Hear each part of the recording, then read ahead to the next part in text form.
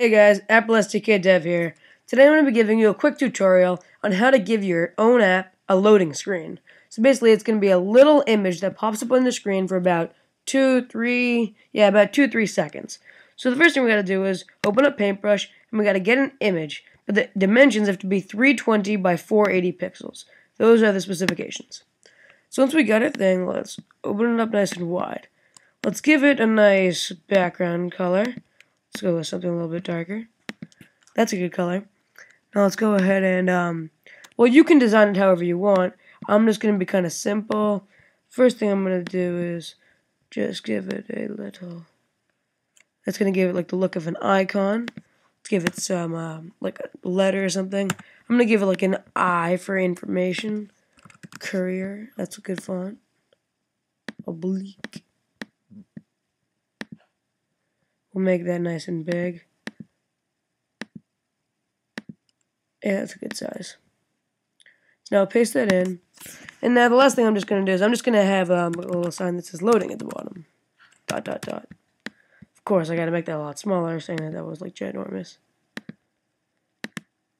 Okay, we'll make that like a 42 size font. Basically, you can do this on any photo editor you got. You can do it from anything from Photoshop, Adobe Photoshop, to Paintbrush like this.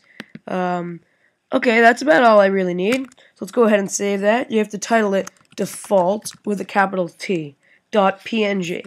So we're going to go ahead and save that. Whoops, I spelled it wrong. Default. So now we're going to go ahead and save that to the desktop. Close it, as you can see. Here it is. Now just go up here, make sure you got the right size because it has to be the exact thing.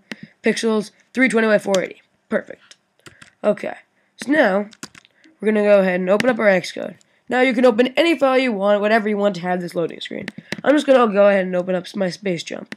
Now what I'm going to do is I'm going to drag this down and I'm going to drag my default right up to the space jump. Make sure you're copying it into the destinations group. So now that it's there, you're basically done. Now that it's there, just make sure, yep, there it is. Go ahead and click build and run. As you can see, there it is. And you see that? Yep, I'm going to do it once again. Maybe I'll show it in slow motion this time. So build and run.